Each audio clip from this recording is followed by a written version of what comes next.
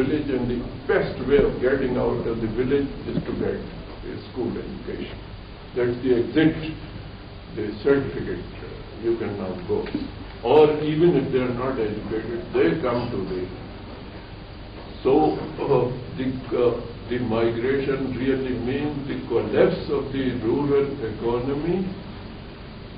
Their arrival in the city means all this. The Kalashnikov culture, this huge immigrant population is not absorbed. There is no scope for them. And at the same time, there is a big spread of education. So you get this lower middle class people, half educated, and they cannot be absorbed. The economy is not expanding, while the rural economy is already collapsed, and the urban economy is flourishing somewhat, but it cannot absorb all these people. So they take up the economy. In the village, now that you are going to have this huge urban immigration, what is the way out? There are four basic problems in this Kachiyabadi: housing and sanitation, health, education, and employment. And we have studied these problems, and we have done more action research about these problems than anybody else. 16 years consistently, no publicity, no desire to say that we are doing wonderful. We just have researched, and to our surprise, we have discovered that the problems can be solved. This is how I offer myself for judgment.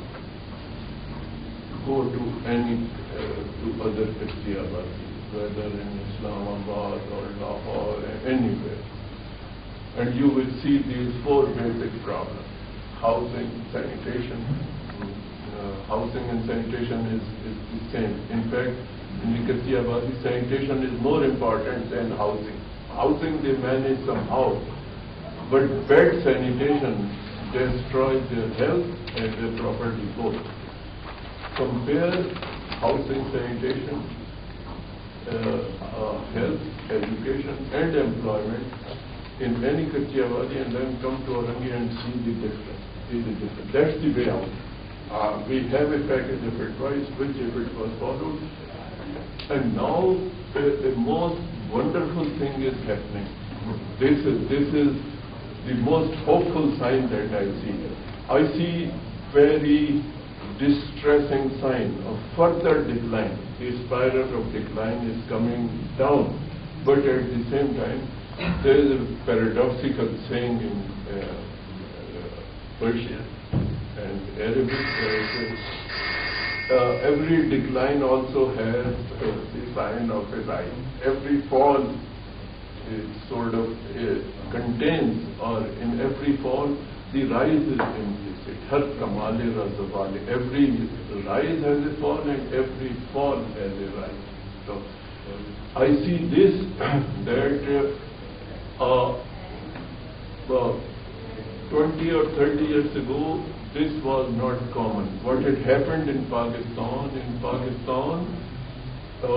this sudden access to power, this quick acquisition of wealth had made a very bad role model. In Pakistan, we had destroyed the idealists. The idealists in Pakistan were sort of anchored in these institutions before partition, in the local councils, in the schools, in the hospitals. These were cooperatives, local councils, schools and hospitals. These were the main refuge of the idealists. Unfortunately, most of them were Hindus, and there were very few Muslims. With partition, the Hindus and Muslims were sandbagging, and the few Muslim idealists were corrupted, or they just died. They were not renovated. There was no next. Now the new generation has lasted. So this is my final. Now this is the background. You know, now you know what I am engaged in. What are my questions.